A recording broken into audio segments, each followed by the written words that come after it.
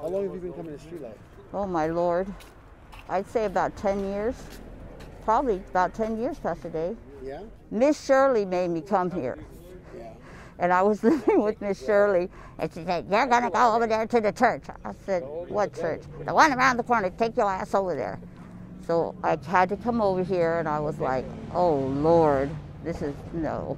So I sat over here, and then I went back, and So what part of Street Life Ministries keeps you coming back? the part where I got God, the part where it made me a nicer person. And now I help out. You feel like God is changing your life? Oh, he is, definitely. Are you Yeah. kidding me, Pastor Dave? Yeah. Look, I got hit by a car. And I got hit hard on my way. Okay, so this is what happened.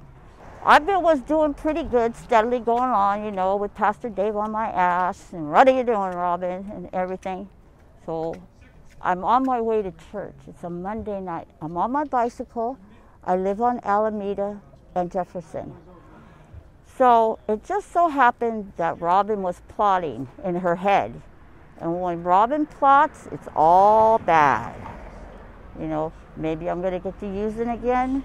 Maybe somebody's going to get an ass whipping. Maybe you just never know. So I'm waiting for the light, and the light turns green, and the little hand goes up.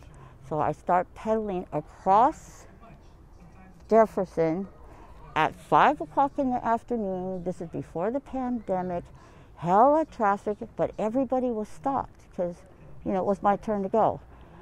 I'm coming across Jefferson, and I look to the right, and this lady's coming down. I go, she's gonna hit me, and boom, she hits me. I go flying off my bike to the other side, and I hit the cement, and I'm like, I'm dead. And I sit up, and I go like this. I touch myself, and I go, okay, thank you, God, thank you, God. And God told me, stay in your lane.